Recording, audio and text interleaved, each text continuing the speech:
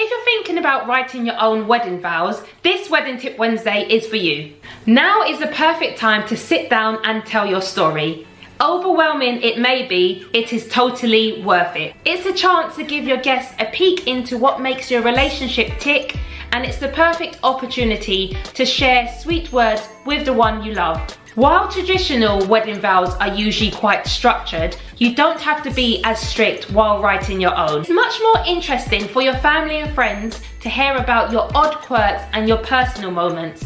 Also, don't be afraid to mention the highs and the lows. Jot down all the things that you love about your soon-to-be spouse, what you're looking forward to most in your marriage, and the promises you want to make to your future wife or husband. Plan to have your vows written at least 3 weeks before your wedding day. Trust me, you'll be thankful for the rehearsal when the wedding day jitters kick in. Right, that's it for now. I hope you found that useful. See you next week.